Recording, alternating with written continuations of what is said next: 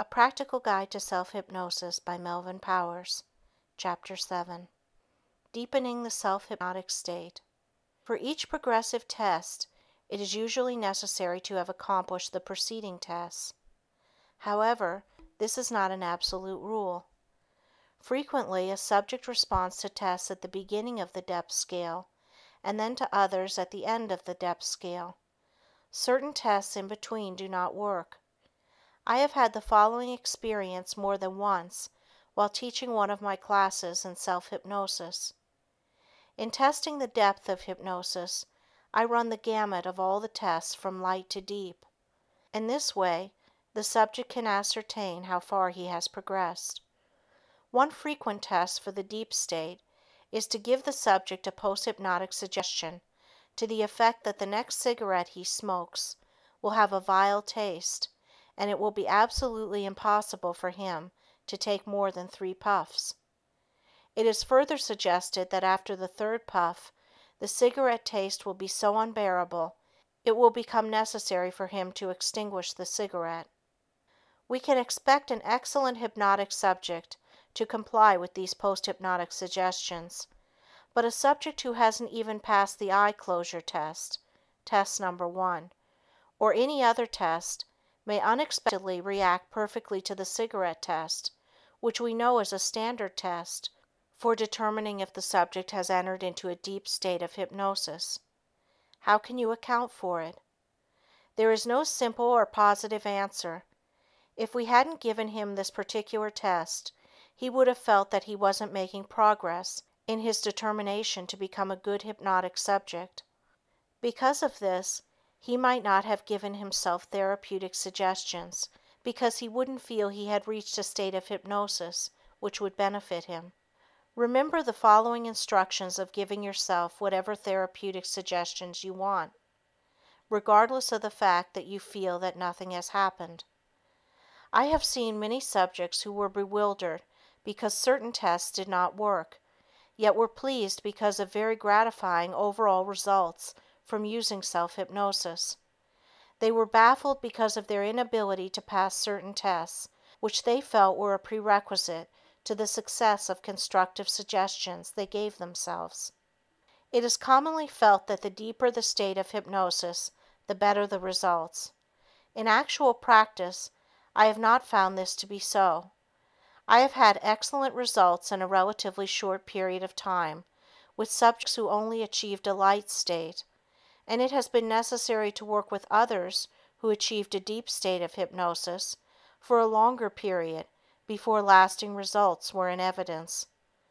Naturally, each individual presents a different set of needs, and even though the symptoms may be basically the same, each will respond favorably when his requirements are met. This happens on a conscious as well as an unconscious level. For example, the mere assurance by a physician that the patient is all right and has nothing to worry about is often sufficient to bring about desirable results. Another example is the mother who stops the sobbing of her hurt child by a loving kiss.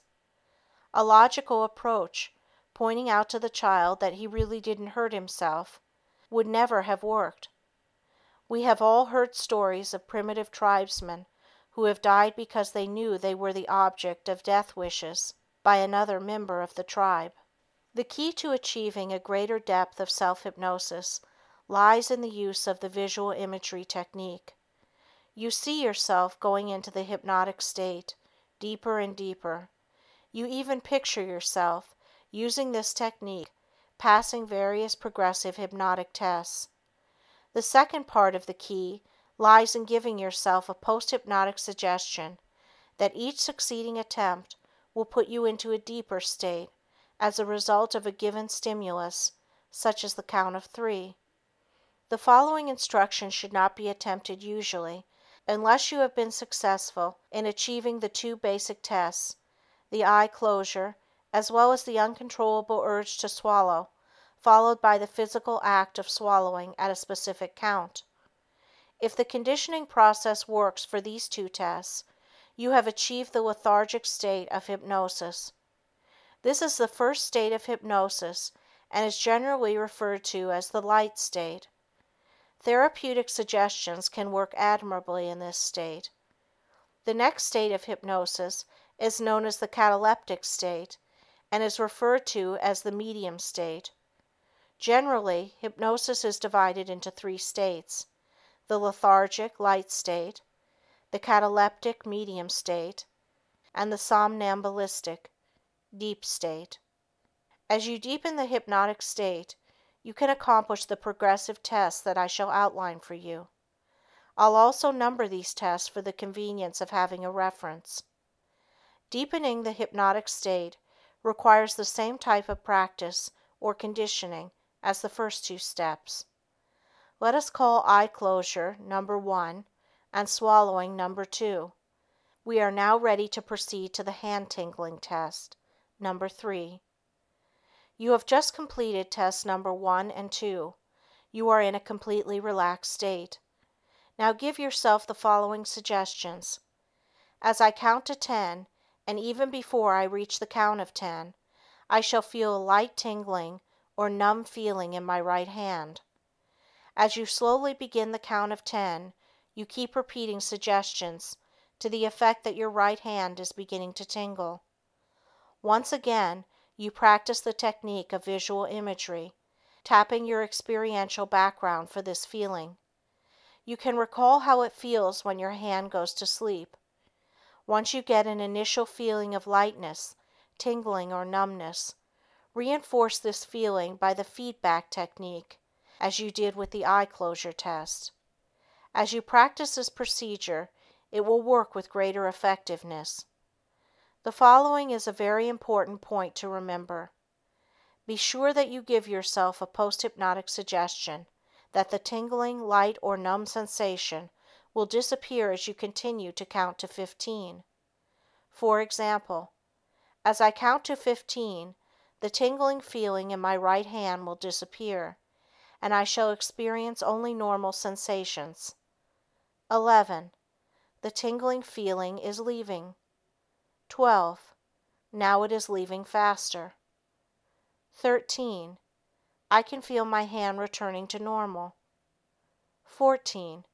The tingling has left. 15. My right hand feels perfectly normal. You could try a variation of this test by saying your nose or one of your toes will itch at a specific count. Once this test is accomplished, you are ready for the foot test, number 4. You will remember that the key to achieving a greater depth of hypnosis lies in visualizing yourself going deeper with each attempt and accomplishing progressive hypnotic tests. Keep this in mind. For a moment, let us go back to the hand tingling test, number 3. Once you have been successful in accomplishing this test, use the visual imagery technique to see yourself successfully responding to the foot test. Once you have actually accomplished test number 4, you see yourself accomplishing the hand levitation test, number 5. In other words, you use each step to enhance a greater receptivity for the following progressive test. As you couple this approach with post-hypnotic suggestions that you will go deeper and deeper into the hypnotic state at a given stimulus, you set into motion a conditioned response mechanism which must ultimately guide you into a profound state of hypnosis. The foot test can be accomplished while sitting or lying down. The idea of this test is to imagine that your feet are stuck to the floor, or that your legs are so heavy that they are impossible to raise until you reach a certain count. It is best to begin this test by trying to capture a heavy, relaxed feeling in your legs. You give yourself specific suggestions along these lines. As I count to 5, I shall notice a very heavy, relaxed, pleasant feeling in both legs. It will be a very comfortable feeling, a feeling of complete relaxation. You then begin the count of 10, following out the idea of the other tests that you have successfully accomplished. You should remember that there is no time limit, and you take as much time as you need in order to get to the relaxed, heavy feeling. Once you get the relaxed, heavy feeling, you use the visual imagery technique to try to picture your legs stuck to the floor. If you are lying down, imagine you are covered by a heavy blanket, which is tightly tucked under the mattress, making it impossible for you to raise your legs. If sitting up, I tell the subject to imagine that his shoes are stuck to the floor with iron glue, and since his feet are in the shoes, it is impossible to lift them until the specific count which will enable him to do so. Here are the suggestions you can use for the second part of this test. As I continue to count to 10, I shall find that it will be impossible for me to raise my legs. I shall try at the count of 10, but it will be absolutely impossible to raise my legs until I count to 15. At that time, I shall be able to raise my legs easily, and the heavy feeling will leave as well. You then continue with the count, giving yourself appropriate suggestions. Once this test is accomplished, you use the visual imagery technique to see yourself accomplishing the hand levitation test. Number 5. Be sure you give yourself the post-hypnotic suggestion that the next time you hypnotize yourself, you will fall into a deeper and sounder state. I'll assume that you have been able to get a relaxed, heavy feeling in your legs. You have reached the count of 5 and are ready to proceed further. Here are sample suggestions you can use. 6. My legs are becoming extremely heavy.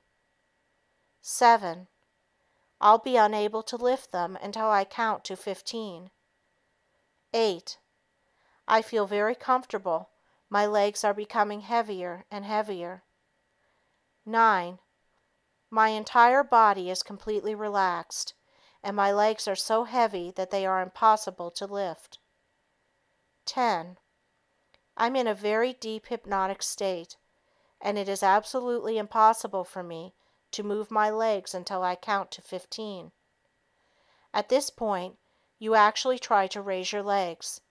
If you can't do it, you have reached the cataleptic state. Should you not be able to raise your legs, don't become frightened. All you need to say is, I can now move my legs. You could also say, as I count to 3, I'll be able to move my legs. However, since we have elected originally to be able to move the legs at the count of 15, it would be best to follow out this pattern. You could at this time merely count to 15, at which time you would be able to move your legs. I prefer giving suggestions between each count as follows. 11. The heavy feeling is leaving, and I shall be able to raise my legs at the count of 15. 12. I can feel the heavy, relaxed feeling leaving. 13. I am beginning to move my legs. 14. I am lifting my legs more and more. 15. I have perfect control over my bodily functions and legs. I am lifting and moving my legs. The heavy feeling is dissipating. I am in complete control. I can now give myself post-hypnotic suggestions that will be very effective and beneficial. Give yourself whatever suggestions you want at this time. Let us suppose that you tried the foot test for some time and were unsuccessful. Perhaps this puzzles you, and you wonder why it didn't work. Perhaps you were able to get a heavy feeling in the legs, but the second part of the test didn't work. The following information will help you to understand why you were unable to complete this cataleptic test. Either you had not conditioned yourself sufficiently, or you weren't really letting go enough to enter into a deeper state of hypnosis. Most subjects need to test themselves and feel secure every step of the way.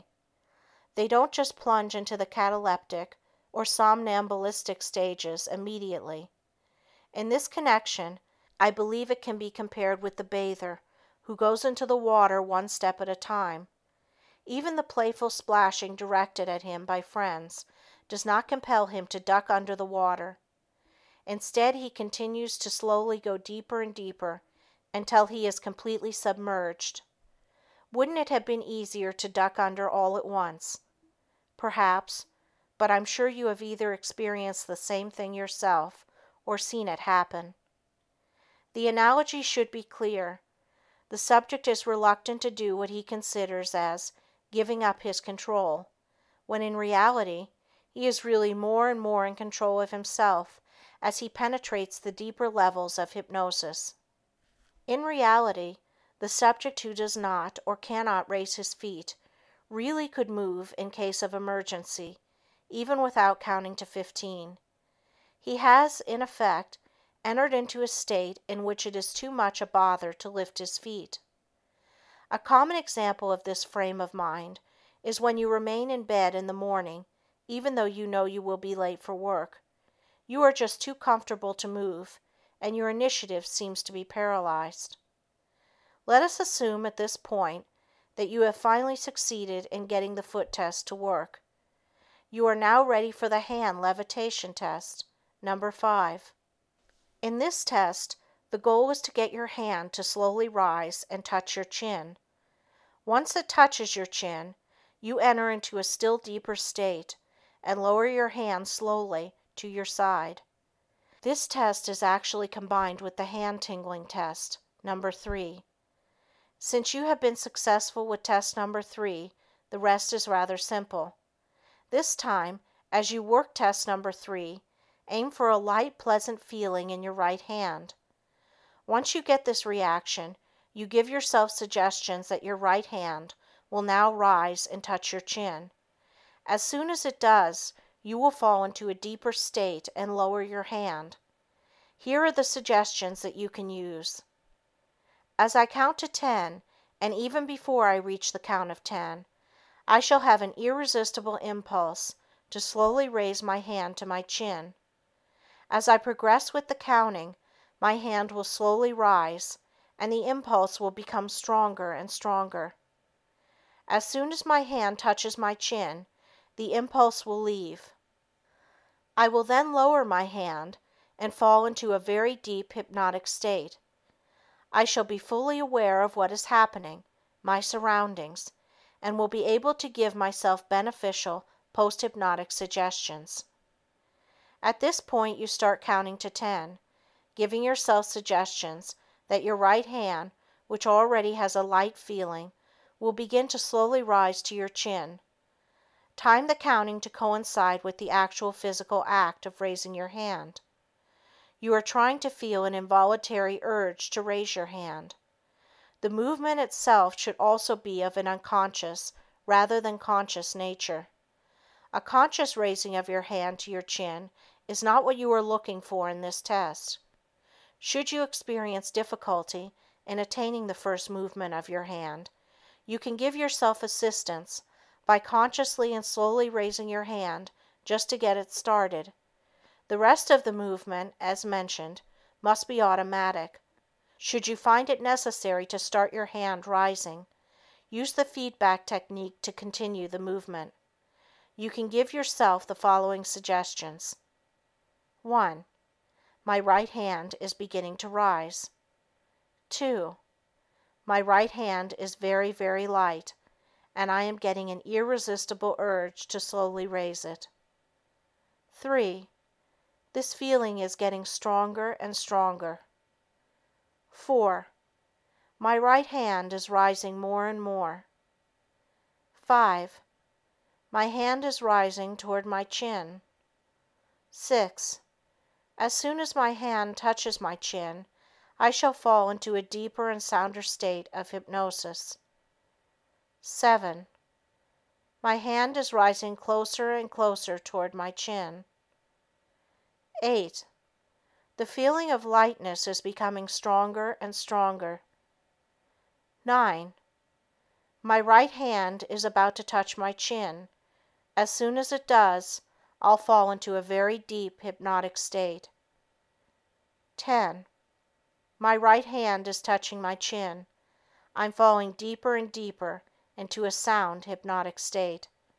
I'll now slowly lower my hand and continue falling into a deep, sound, pleasant state of hypnosis. The light feeling has left my hand. You should not attempt to memorize the exact phraseology for any of the tests. You are to merely use the suggestions that have been written out for you as a guide. The timing of the suggestions is the paramount consideration in attaining successful results. Don't be impatient. Take as much time as you need. Should you find yourself unsuccessful after 10 or 15 minutes, drop the test and come back to it another day. I haven't found that working at a specific test all day long accomplishes the end result. It is best to work for a specific period every day.